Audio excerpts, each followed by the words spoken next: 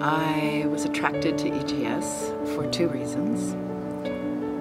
The Alps, which I've never seen and which I am moved by beyond comprehension, and the idea of working with a group of graduate students hungry for thinking about philosophy, literature, social theory in relationship to the world, and a group of graduate students who were not bound by disciplinary norms, who understood that working across disciplines is often very difficult, but ultimately worth it.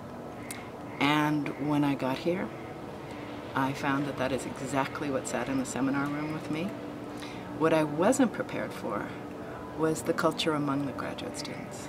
I found that the conversations we were able to have in seminar, the work we were able to do on texts, the interactions we had outside the seminar room had a quality of warmth and mutual support and interest and engagement, but also just a quality of formal respect that is increasingly rare in the academy. It's something that I've always cherished when I find it in academic life, but so many forces are conspiring to drown it or extinguish it. So for me, the gratification of the mountains was there. The qualities of the interdisciplinary, curious, hungry graduate student was there. I expected and hoped for that. The surprise was the culture.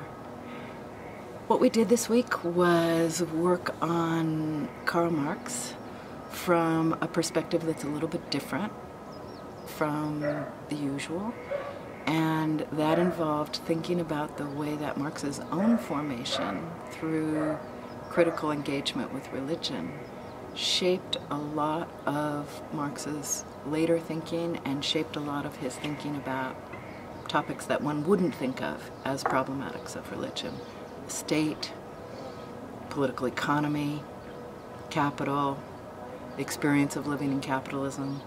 So we traveled into Marx, who's familiar to some, less familiar to others, on an unfamiliar road.